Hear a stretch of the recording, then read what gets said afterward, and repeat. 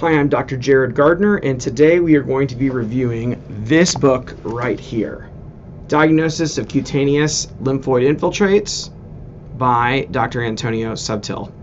This is a fantastic book, and I first heard Dr. Subtil speak at the American Society of Dermatopathology meeting last year in 2018. And he gave this really amazing talk about cutaneous lymphomas and lymphoid infiltrates and how to diagnose them. Now, it's no secret that I do not love Hemepath, and I've got a lot of great friends in pathology who are wonderful hematopathologists, and I deeply respect the work they do, but I find lymphoid things so challenging and frustrating for many reasons. And even in the skin, I still think that they're hard. So when I heard Dr. Subtil's lecture, I thought it was like the heavens opened up and I heard a choir of angels singing. I thought, this is it. I actually might be able to understand these things once, after all, with this kind of teaching, because it was so practical and straightforward, and he had these great visual diagrams and figures that really explained what you should be looking for to sort out all these different low-grade B-cell lymphomas and other things in cutaneous hematopathology. So after his talk, I went up and told him, I said, this is amazing, your talk was fantastic, and he mentioned that he had a book coming out and that a lot of the figures in his lecture were from his book, and I said, well, will you please send me a copy when it comes out? I'd love to review it. And so I recently, this arrived in the mail, and I thank you very much, Dr. Subtil and Springer, for donating this copy to my department's Dermpath library. I don't keep these books personally for myself. When they're donated to me, I give my best unbiased and fair review, and then I donate it to my university's Dermpath library in our department so my residents and fellows can use it. I will tell you that this is a book I've already opened up multiple times at the microscope when we're looking at Hemepath cases that are difficult, and we see quite a few of them in our practice here, and it's been great. And I will show you now some pictures of inside the book that Dr. Subtil kindly gave me copies of digitally to show you, and give you some ideas of the tables, the figures, the images, all the stuff in here that really make this book so practical and useful. And it's now my go-to book for any time I see something that's hematopathology related in the skin. This is the book that I pick up and go to. So let's take a look inside the book. Okay, let's take a look inside here and see what this book has to offer. Here's the table of contents. Obviously, you're going to start with the basics, and I really like the way that the book handles the basics. It talks about what lymphocytes actually look like morphologically, the different types of lymphocytes at a cytologic level, lymphoid follicles and how they're composed, how to tell reactive and neoplastic apart. Really great stuff. Then, instead of jumping right into the different entities, the different diseases, Dr. Subtil goes through the histomorphology differential diagnosis. So basically, if there's epidermotropism, here are a list of benign things, and here's a list of malignant things that you can consider in the differential for epidermotropism. For diseases with ulceration, perifollicular accentuation, lots of EOs, lymphoid follicles, angiocentrism, paniculitis involvement, or paniculitis-like pattern, all of these things, he gives a very robust and rich a differential diagnosis list, which I find really great. I actually, again, I've been doing Dermpath for quite some time now, but reading through, just flipping through the book at first, before I really delved into it, I was amazed at how many things I was like, wow, I didn't realize that should be on the differential for that. New things that I was learning, particularly about differential diagnoses, and I think that's so valuable because sometimes it's hard when we just don't think of what other things could look like this. It's easy to miss stuff if we're not thinking about that, and this book really helps in that way. And then after going through that differential, there's a discussion of different specialized techniques and immunostains and basic panels, and then the different individual entities, you know, mycosis fungoides classic type, folliculotropic MF, pagetoid reticulosis. It really breaks down each subtype into kind of its own category, because many of the subtypes have different clinical and histologic features, and then the book breaks it down and gives this level of detail about each disease. So I really like the layout and the format of the book.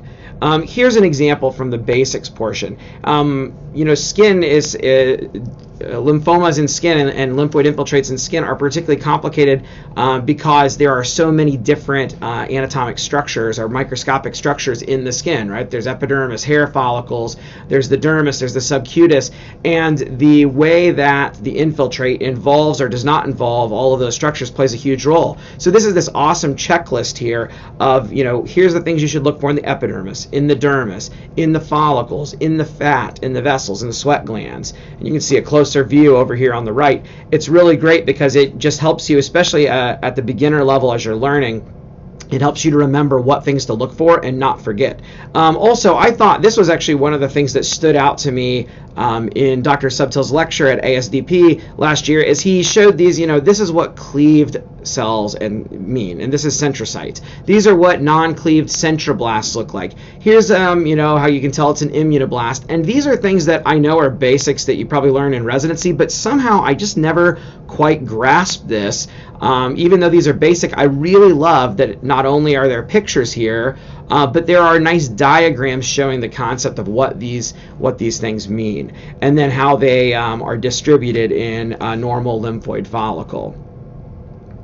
And here's the discussion of telling apart reactive follicles, in which the centrocytes and centroblasts are kind of like in a fishbowl. They're in the germinal center where the dendritic meshwork is, and they don't spill beyond it, whereas you would see that happening here in a follicular lymphoma.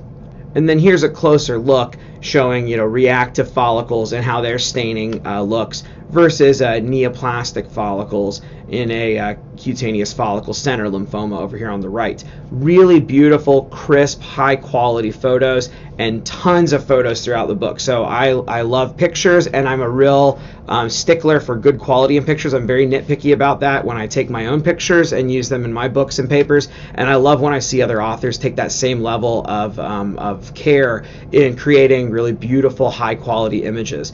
And it's clear that Dr. Subtil has put in a bunch of time and effort in making the pictures and the figures for this book look beautiful. So very nice to have so many immunostains demonstrated and shown side by side with each other and with the H&E findings. The other thing I like is that when you get into the different diseases, each chapter for each disease starts with, here's subcutaneous paniculitis like T-cell lymphoma, alpha beta.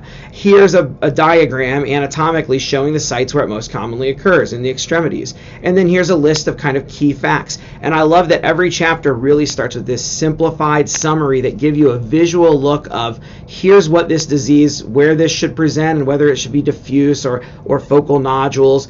And then here are the key features clinically and histologically that are going to help you with making the diagnosis and understanding the disease. Here's another thing I like. Here's a picture of malignant, ugly lymphocytes infiltrating the wall of a vessel with, angiocentrism. And then a nice visual diagram showing here are the possible differential options, different diagnoses that could potentially show angiocentrism. And again, diagrams, I really love the diagram showing here's the difference between intravascular lymphoma versus angiocentric, which is actually in the wall of the vessel. And there's often necrosis involved in those things because of kind of infarction. And then a table showing if EBV is positive and you have angiocentrism, or if it's negative and you have angiocentrism, here are the different processes you can think about.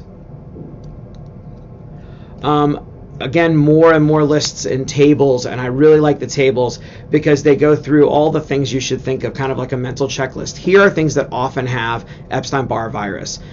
Here are times when you should check Epstein-Barr virus. I really think that that's so practical, and to me, that's again one of the things I love so much about this book is the practical, pragmatic nature of it.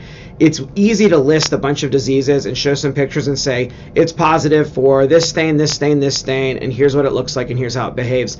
Next disease. But what really I find that I need and want is a book that tells me here's how to approach these things. Here's what you need to do and when you need to do it in real life practice. And I think that sometimes is very challenging to write a book that way and get that message across. But Antonio Subtil has done this with flying colors because it's really perfect to see here are the times, if you see any of these things or in this history, you should think about checking an Epstein-Barr virus by ISH.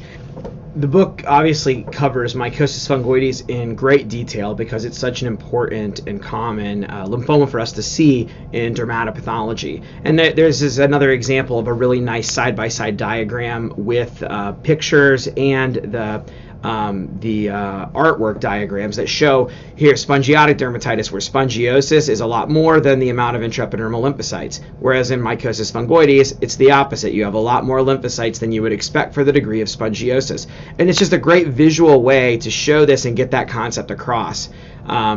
Then there's, again, another table. Here are things you should think of when you see intraepidermal lymphocytes. Mycosis fungoides, sure, but there are a variety of other lymphoproliferative things that can have intraepidermal lymphocytes. And there are also benign dermatoses, quite a few of them, that can mimic mycosis fungoides by having intraepidermal lymphocytes. So again, these tables are really very detailed and give quite a few entities and really try to be very thorough, I think. And I feel like that's a very useful aspect of the tables in this book, is they're not just there for filler. They are very valuable, and they really contain a lot of things that will make you aware of other entities you should consider in your differential.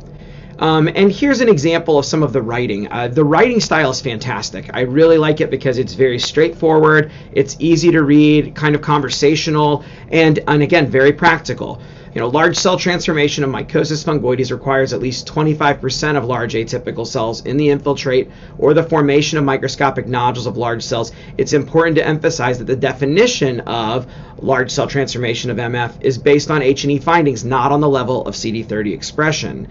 And then down at the bottom, anaplastic large cell lymphoma is not a diagnostic option in this setting, since absence of MF is part of the diagnostic criteria for cutaneous ALCL. These are things that I see people get confused about all the time, and I love it because it's like every single thing that is commonly mistaken. I feel like Dr. Subtil hits on that in the book and says, don't make this mistake, don't make this mistake. Make sure that you know that if you have this, there's no way it can be that. And again, it's really great to have that level of detail and have the book focusing on the practical needs of practicing dermatopathologists. Here are some other figures showing the difference between diffuse large B-cell lymphoma versus cutaneous follicle center lymphoma, and showing what types of cytomorphology the lymphocytes have in those two diseases, with diagrams to help highlight that for memory. Here's CLL, SLL involving the skin, and showing that it's composed of not only small lymphocytes but also prolymphocytes and paraimmunoblasts. All of these words that I found very confusing as a trainee, and still some of them find confusing as a practicing dermpath. It really goes into detail explaining this is what these words mean and what the cells look like. And I think that's great. Sometimes books I seem to use words and don't really explain exactly what's meant by them, and only years later someone explains it in a way where I'm like, oh, that's what that word means. I recognized it, but I never really knew how to explain it. And I think that takes really a master teacher to be able to break down these things into simple parts that are very easily understood and conceptualized. Here's another example of the pearls and pitfalls boxes, and I really love these. This is the one in the mycosis fungoides chapter. Epidermotropism is a key for MF, but too much epidermotropism would actually be pretty unusual and should make you think of other things like lymphomatoid papulosis type D or pagetoid reticulosis. Sézary and MF are closely related, but they're actually distinct entities, and sometimes MF patients will become erythrodermic, but Sézary patients are erythrodermic from the start. Here's more from the same table, that tumor stage MF often lacks epidermotropism. I find that trainees and practicing pathologists sometimes get confused about this, and that if you see ulceration, that's actually also abnormal and not usually seen in MF unless it's in tumor stage. And you can pause the video and read more here, but this is not just a few hand-picked things. The entire book is filled with stuff like this.